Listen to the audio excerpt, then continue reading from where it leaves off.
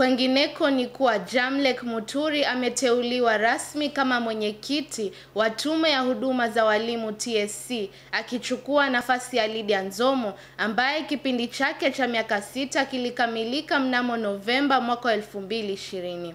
Jamleck, ambaye ameripoti katika ofisi yake mapema hii leo, aliteuliwa na Rais Uhuru Kenyatta mnamo Aprili mwaka huu tarehe 29 kwa kipindi cha miaka 6. Uteuzi wake ulitangazwa na Rais Uhuru Kenyatta siku hiyo.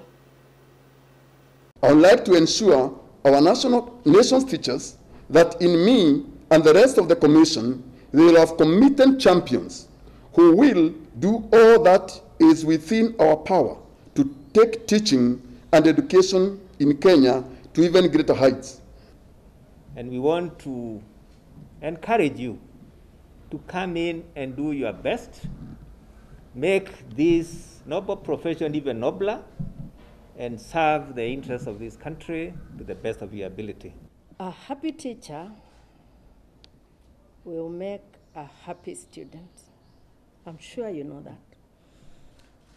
Teachers can make or break careers. Now, if you treat them badly because you have the power to, they will transfer that to our children.